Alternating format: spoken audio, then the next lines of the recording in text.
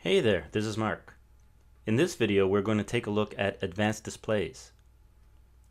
In this scene I have a character that has lighting on it, and if I scrub the timeline I can see that the front character doesn't have any of these changes. But working in a viewport that has everything included might bog down my scene, as you've seen in the previous video. So what I want to do is add a display but control things independently. I'm going to go to my Edit, Preferences.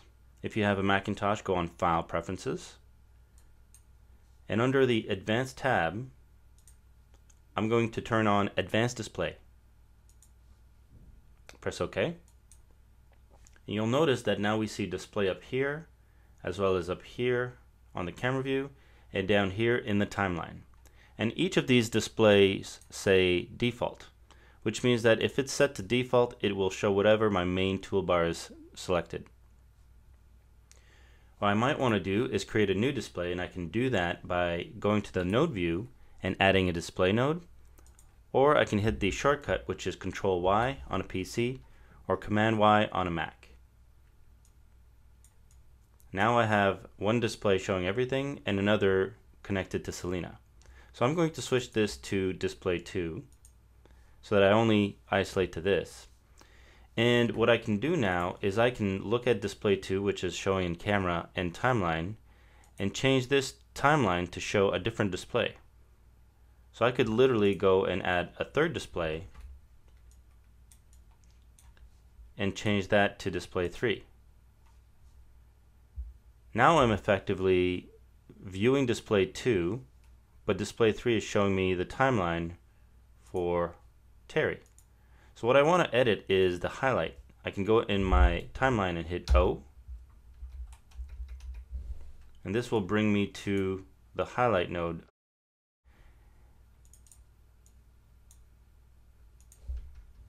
And as I scrub through, I can see where the lighting changes are happening on Selena, so I just want to time those transparencies in the highlight module for Terry to match. I can see that over here it's off, so I'm going to set a keyframe. And I can scrub so that it's on at this frame. And I'm going to click this little plus down so that I can edit the alpha channel of that highlight. Set that first keyframe to 0. Now it's going to 100, holding at 100 until about here, and coming back down to 0 about here. Since these timing changes are happening on 2s, see that they're not on every single keyframe, I'm going to make sure that the same thing happens in this animation.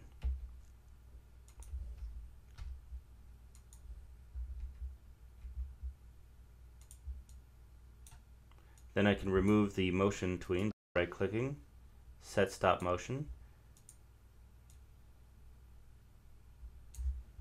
and I can then switch my display to 3 to see my character if I so chose, to see that his highlights will animate on and off.